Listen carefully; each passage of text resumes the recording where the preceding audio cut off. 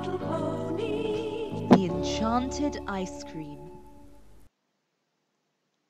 Lickety Split and Tootsie were gathering wild strawberries from the slopes of Candy Mountain. "I'm so hot," sighed Lickety Split. "Let's have a rest and eat an ice cream." Tootsie nodded. "Strawberry ice cream," she said.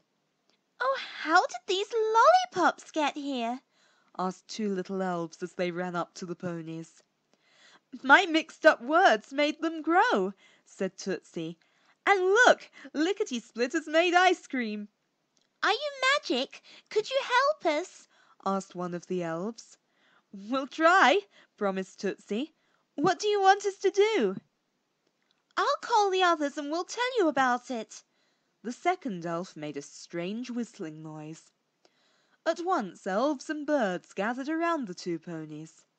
"Speckledy will tell you our problem," they said. "The Flame Wizard is keeping our Flower Princess prisoner in his cave," sighed Speckledy. "He won't let her go until she promises to marry him.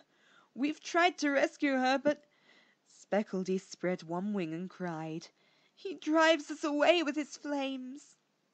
"His cave is there," pointed an elf. Tootsie called to the sunbeams to bring her lucky clover. "We're ready now," said Lickety Split.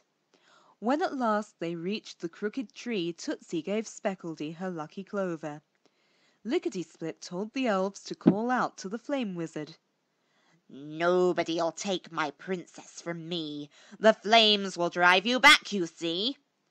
The Flame Wizard ran out. Lickety Split kicked her heels twice. A mountain of ice cream covered the wizard. "Hollypops lulled him down!"